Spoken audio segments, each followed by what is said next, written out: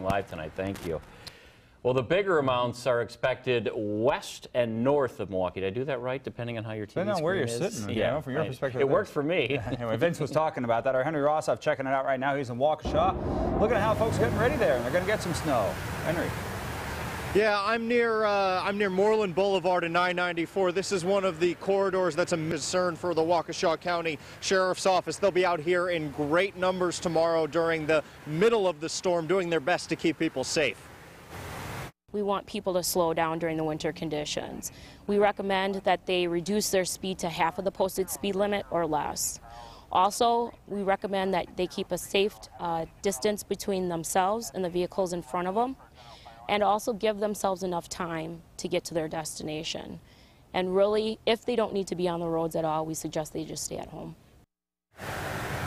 And Waukesha County Sheriff's deputies are also expecting higher than normal call volume, so they beg people to be patient. Their protocol tomorrow will be to stop and check on anyone on the side of the road or check on any calls they receive, but then move on to get to more serious situations if they exist. I also just heard from Waukesha Public Schools they're waiting till tomorrow morning as well before they make any decisions, so parents in Waukesha check tomorrow morning. That's the latest out of Waukesha County. Henry Rossoff, Fox 6 News. All right, Henry, very good. Now, Milwaukee, of course, not